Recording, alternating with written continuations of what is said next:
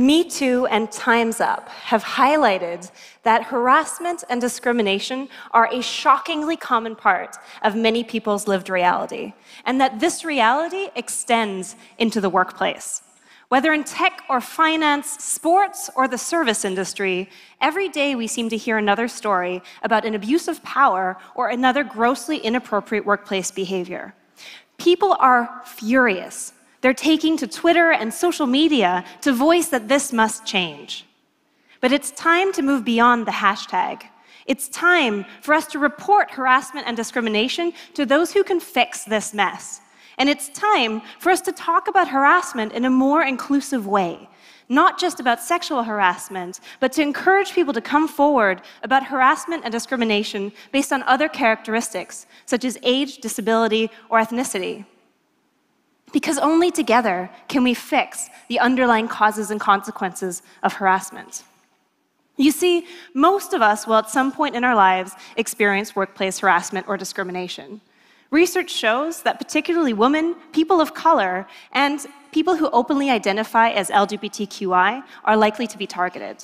And for some people, this is a pervasive and persistent part of their reality. And for most of these people, 98%, according to some studies, most of these people will never speak up and tell their employer. Too often, harassment and discrimination is a lonely and isolating experience. But we need to help people out from under their desks. We need to empower people to have a voice. The reasonable first question that everybody asks once they've been harassed is, what do I do now? And this is what I want to help you with. Navigating the barriers to reporting can be absolutely dizzying. How can we speak up in a society that too often discredits or diminishes our experiences? How can we speak up in a society that is likely to be retributive towards us? How can we deal with the silencing that goes on all around us? Making matters worse, often our memories are the only evidence we have of what happened. Now here's where I can come in. I'm a memory scientist, and I specialize in how we remember important emotional events. I've particularly focused on how the memory interview process can severely impact the evidentiary quality of reports that we produce. A bad interview can lead you to forget details or misremember them, while a good interview can forever change your life for the better. After looking at lab reports and studying this issue, both in the courtroom and in research settings, I've dissected all the different things that can go wrong with our memories that can really threaten your case. And now I'm turning my attention to helping people tackle recording and reporting of workplace harassment and discrimination. There's 3 things that I've learned from my research on this that you can immediately apply if you've been harassed or discriminated against at work. I want to help you turn your memory into evidence. Evidence that even a memory skeptic like me is unlikely to find fault with. First of all, James Comey had it right.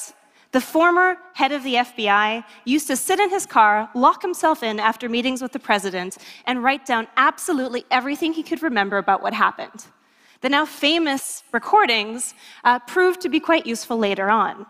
Be like Comey. Now, you don't need to lock yourself into your car to do this, but please, immediately after something happens, I want you to contemporaneously record what happened.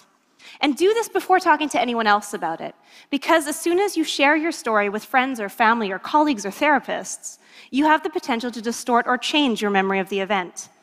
Uncontaminated, contemporaneous evidence is worth gold. Second, the type of evidence matters. Sure, you can do a handwritten note of what happened, but how do you prove when you wrote it? Instead, pull out your computer or smartphone and make a note that's time-stamped, where you can prove this was recorded at this time. Contemporaneous time-stamped evidence is better.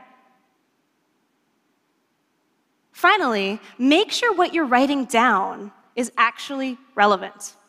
Too often we see that people bring out Facebook messages, they bring out timestamp pieces of evidence, but sure, they're not particularly relevant, they're not particularly useful. It's easy to write an emotional, unstructured account of what happened, understandable because it's an emotional experience, but those might not actually be the details that matter later on for an investigation. Write down this list. I want you to keep track of this and simply fill in the blanks. First of all, what happened? In as much detail as possible, describe the situation, and do it on the day it happened if at all possible. Second, who was there? Were there any witnesses? This becomes crucial potentially later on. What exact time and date did this happen? What location, where did this happen? Who did you tell after the event? How did it make you feel during and after it happened? And is there any other evidence, such as WhatsApps, photos, or emails that might lend more credibility to your case? These are all details that are incredibly easy to record contemporaneously, but are also incredibly easy to forget later on. Humans, according to research, often overestimate their ability to remember important emotional details later on. Assume that you're going to forget. Assume you have to write it down. Now, these 3 pieces of advice are a good start, but of course, they don't overcome a lot of the other barriers to reporting. According to the Equality and Human Rights Commission, which published a report in 2018, there's one key recommendation to overcome some of the other fears often associated with reporting these kinds of incidents to your employer. The one piece of advice that they made: have an online anonymous reporting tool. Only that way, they say, can you truly overcome many of the fears associated with reporting.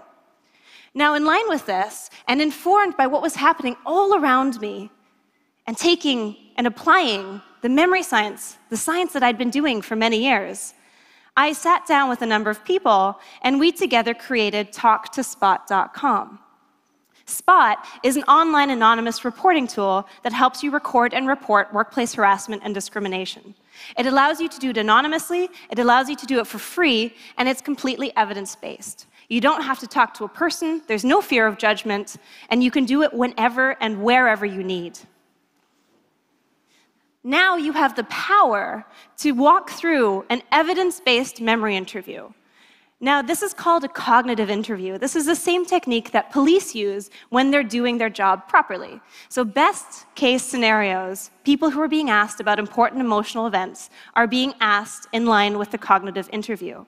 Now, this walks you through all the relevant information so that at the end, after you've talked to the bot, which is an automatic messaging system, after you've talked to the bot, it generates a PDF record that's timestamped and securely signed that you can keep for yourself as evidence in case you want to share it later, or you can submit it to your employer right away.